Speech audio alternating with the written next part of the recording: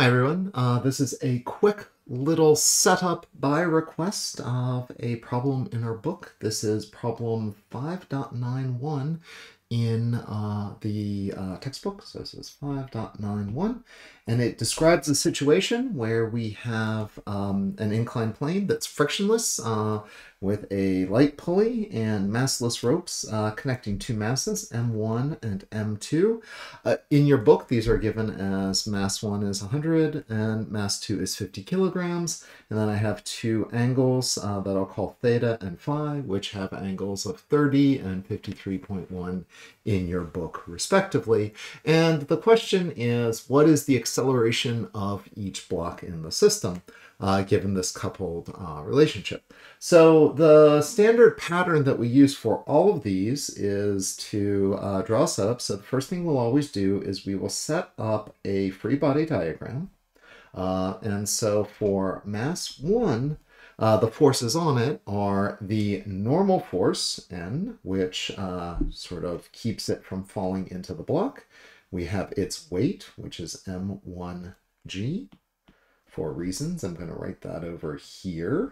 And then we have the tension force that's pulling it up the ramp.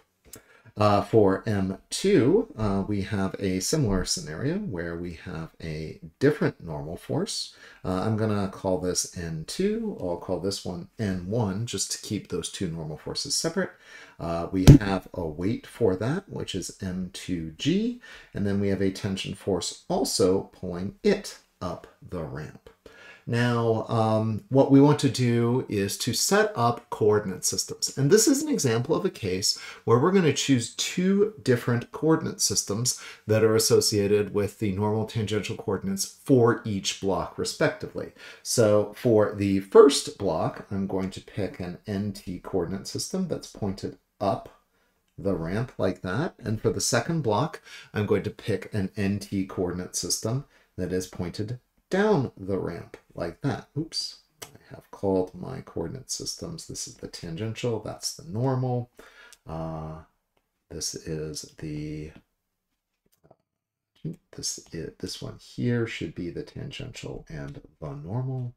So this should be the tangential and the normal there.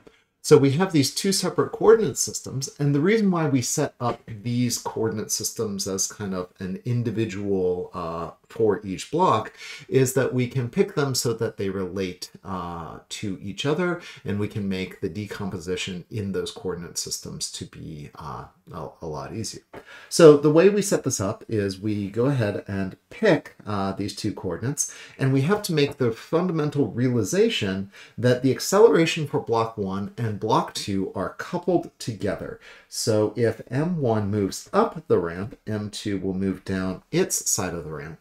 And that explains why it makes sense to kind of pick these two NT directions to go in the same direction, or in the directions that are shown, is that if I move M1 up, M2 is going to slide down the ramp in its direction by the same amount.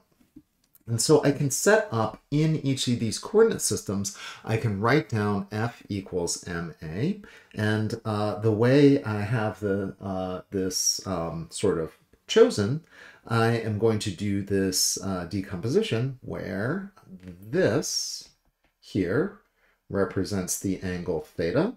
And that you can sort of see that if theta here went to 0, this here, then the weight would be projected entirely in that direction. So that would be small, and then the normal force would be pointed straight up, and then the tension force would be pointed horizontally. So I know that that's theta, and then I can do the decomposition in that coordinate system of M1G cos theta is going to be opposite the normal force, and then coming down this direction is going to be a component M1G cos theta. Similarly, over here, we're going to have a coordinate system here that we can decompose. And in this coordinate system over here, this has the angle of phi. Oops, it should be a phi.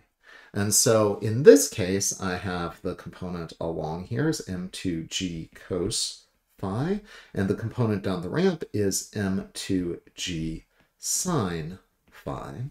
And the way I've selected this, the coordinate systems that we've chosen, we know that we have the coordinate system in the normal direction over here is going to be that n1 minus m1g cos theta is going to be 0 because it doesn't accelerate relative to that coordinate system. And the sum of the forces in the tangential direction is just going to be the tension, which is pulling it up the ramp, and that's in the positive direction as the tangential force is drawn. And then we're going to be opposed by m1g sine theta, and that's going to be equal to m1a1. And I'm sort of being particular about this because I have to link the block acceleration of block 1 to block 2. Similarly, over here for the sum of the forces in my normal coordinates for block 2, that's going to give me that n2 minus m2g cos phi, that's going to be 0, and the sum of the forces in the tangential direction is going to be m2g sine phi minus the tension is going to be m2a2. Okay, so an important thing to note what happened here is that I've picked a coordinate system, nt there and an nt there, so that the tangential directions kind of agree with each other. If m2 moves in the positive t direction for its coordinate system, m1 moves in the positive t direction for the m1 coordinate system. Thus, I can make the association in these coordinates that a1 is going to have the same magnitude as a2, and for simplicity, I will just call that a. The other thing that we get out of a block and tension system is that the tensions are the same throughout this scenario. Oops, a little too big. Yeah, throughout the scenario. So the tension over here is going to be the magnitude of the same magnitude as the tension over there. Therefore, with this physics association and the way I've set it up, note that I have the signs are kind of reversed for these two terms, given my careful attention to coordinate system. Here, tension's pulling up the ramp, opposed by the weight of block 1. Here, the weight of block 2 is pulling it down the ramp, opposed by the tension pulling it back. And that's what allows us to make the association that A1 is equal to A2. Okay, so having belabored that, let's go ahead and write down the two systems that we have, which is T minus M1G sine theta is equal to M1A. And then I also have that M2G sine phi minus T is equal to M2A. And this is a system of equation with two unknowns. The thing I don't know are the tension in the rope or the acceleration. The question asks for acceleration, so what I can do is actually do a fairly simple elimination, because if I just add these two equations together, I get that the tensions will cancel out. And so when I do that, I get that the M12G sine phi minus M1G sine theta is equal to M1A plus M2A, or factoring out the A, M1 plus M2 times A. And then I can go ahead and divide through by the sum of the masses. The acceleration is equal to M2G sine phi minus M1G sine theta over M1 plus M2. Okay, that's the solution, but it kind of makes sense, which is if we're going to pull in the positive A direction, which is pulling things down in this direction and up the ramp, then the weight that the second block has, sort of pulling down the ramp, has to be larger than the weight that the first block has opposing its motion. And then we can it's a little neater and say that this is M2.